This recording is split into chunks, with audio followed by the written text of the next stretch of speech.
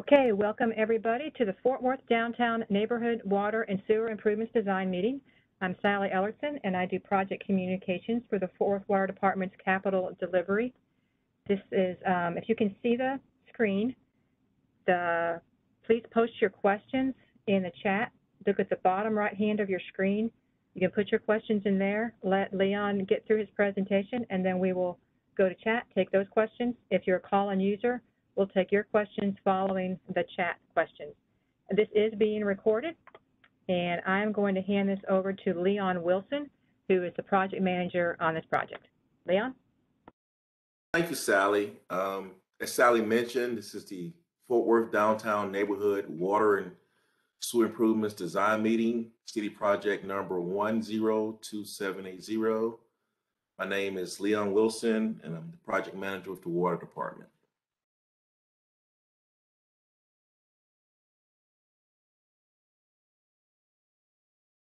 So for today's agenda, we have introductions, a project overview, show you the project area, and go over some frequently asked questions for the project. So once again, my name is Leon Wilson. My phone number is 817-392-2387. My email is leon.wilson@fortworthtexas.gov. Our engineer and design consultant is Donaway & Associates, and the project manager for Donaway is Brian Sherrup. Howdy. Thank you, Brian. So this exhibit shows the several streets that are on the project, south of North Side. The basic areas, the project overview, is existing water and sewer mains will be replaced in an area south of East North Side Drive, west of Cold Springs Road and Union Pacific Railroad, north of East Belknap Street and east of the West Fork Trinity River. This project is in City Council District 9 and impacts the Fort Worth Downtown Neighborhood Alliance. So I go through several slides which show the various streets included on the project. And on this slide, you see it's Northeast 14th Street from Samuels Avenue to Woods Avenue, which will include water and sewer improvements. Northeast 13th Street from Samuels Avenue to Woods Avenue includes water and sewer as well.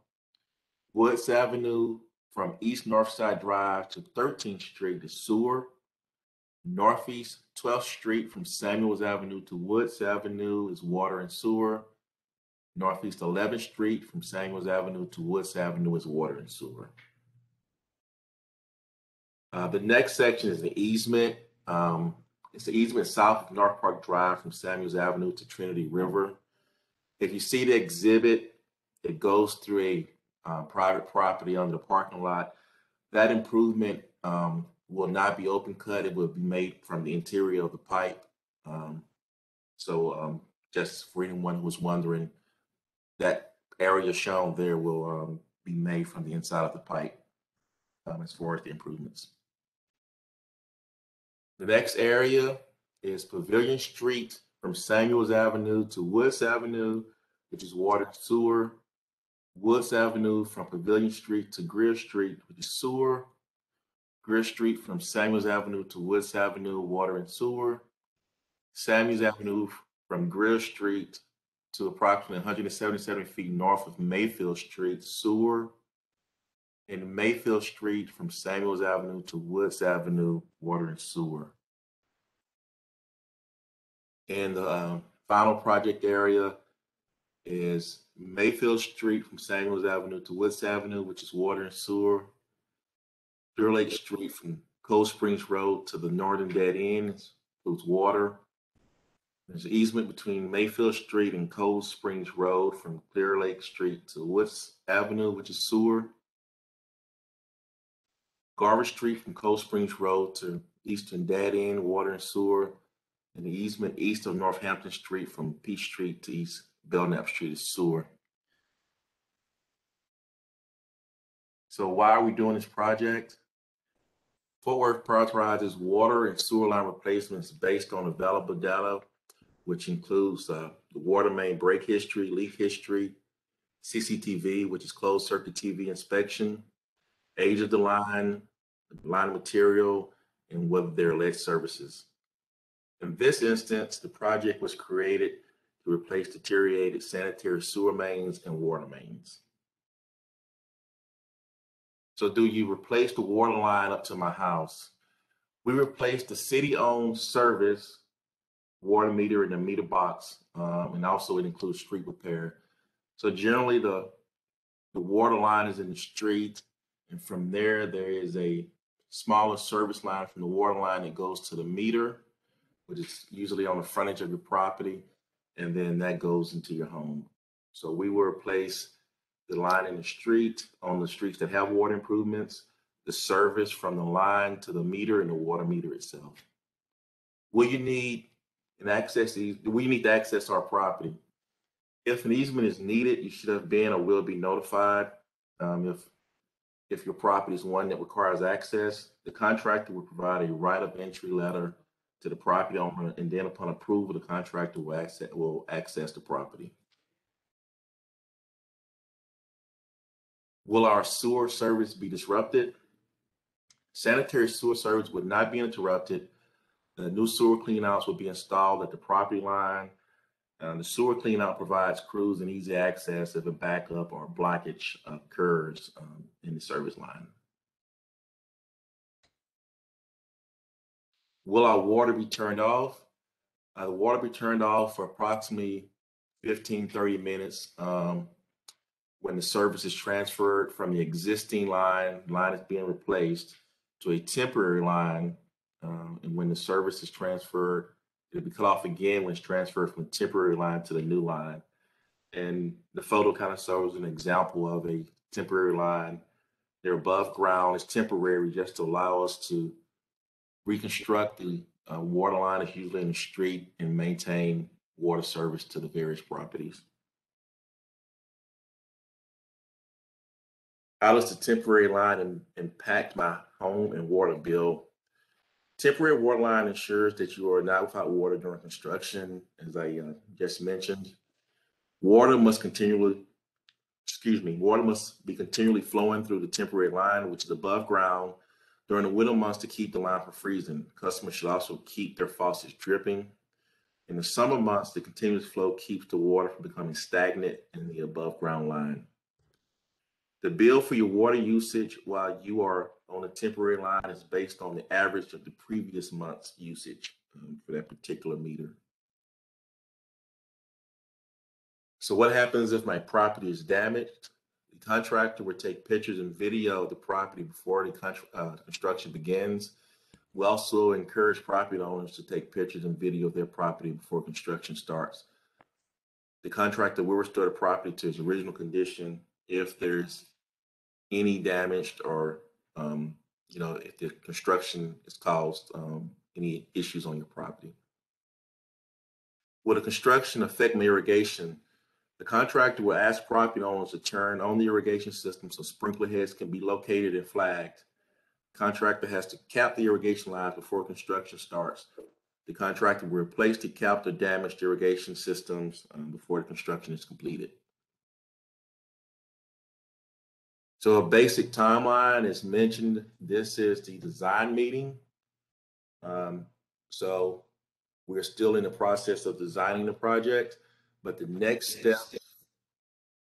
steps include advertising the project for bids for construction, opening bids, city council approval to award the bid to the contractor, a pre-construction meeting with the contractor and inspector, a WebEx community construction meeting to help those impacted by the project, similar to this meeting, and construction start. And right now, we're planning to start construction on this project by mid to late spring of next year, 2022.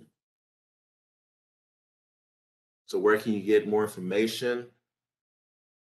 The progress will be updated on the City of Fort Worth website at the website shown on the link on the screen. You can also go to www.fortworthtexas.gov and put the project number 102780 in the search bar on the homepage, and it should pull up this project. The link to this meeting video, the project map, and the project summary and frequently asked questions will be linked to this project page as well. Again, my name is Leon Wilson. My number is 817-392-2387. Leon.Wilson at FortWorthTexas.gov. Some additional information on reporting emergencies and non-emergencies. For water main breaks, sewer backups, 24 hours a day, you can call 817-392-4477, select option 1. The Water Call Center for non-emergency operates between 7 a.m. and 7 p.m. Monday through Friday. It's the same number, 817-392-4477, and it's closed during city holidays, but the emergency number is available 24 hours a day. You can download the My Fort Worth app from the App Store or Google Play. You can report sewer overflows, leaks, water main breaks, missing or broken meter lids, water theft, water violations, no water surface, water pressure issues, and any other sewer concerns at the My Fort Worth app. So that concludes my presentation. And I think, Sally, I saw several chat questions pop up. Could you read those? And we can Yes, Donna Anderson has 2. Her first is, are we talking water interruptions for the properties in Samuels Avenue? And if so, how long? Well, the water interruption to set up the temporary is approximately 30 minutes. So that section of Samuels, approximately between Greer and Mayfield, yes, if they're receiving service from that water line, there will be a temporary interruption to set up the temporary water service during construction. Okay, her second question is, when water is turned off to reconstruct, how much notice will we be able to give our tenants? When it's turned off? So this is an apartment. I'm sorry. When water is turned off to reconstruct, how much notice will we be able to give our tenants? Donna, you may want to elaborate. This is a apartment complex, or? Generally it's a 48-hour notice before the water service is interrupted to turn off the water. Okay, so I just want to just confirm. So you're going to give the properties, not just mine, that are in that little area, 48 hours notice that this is going to take place, correct? 48 hours before you cut off service. So yes, the contractor, when he is ready and at that point, will give the citizens in that area that will be affected a 48-hour notice. And I think it's usually a door hanger which states that when that shut off will be. Okay, so when you say that there's a door notice, are you going to be individually hand delivering those door notices to all? Let's say my unit's 272. With apartments, I'm not sure if apartments. I'd have to check on that, Donna. I know for the most part, because a lot of times we deal with single residents, single family homes. With the apartment complexes, well, we won't be going to every unit. We probably will coordinate with your office. Correct. I mean, and that's how it needs to be. I'm just trying to make sure that we have enough ample time, especially if it's a pre-planned event that we're going to be doing. Requirement by the Texas Apartment Association is that we give them 48-hour notice of any intent. So yeah, we would work with your office person at that site and to let them know, keep them in understanding when we're going to cut that water off. Okay, thank you. Donna, just out of curiosity, what's the name of that property? It's Rockland at Samuels. What's your address for that property? 632 Samuels Avenue. Okay. Those are all the questions in chat. Does anybody else have questions for Leon?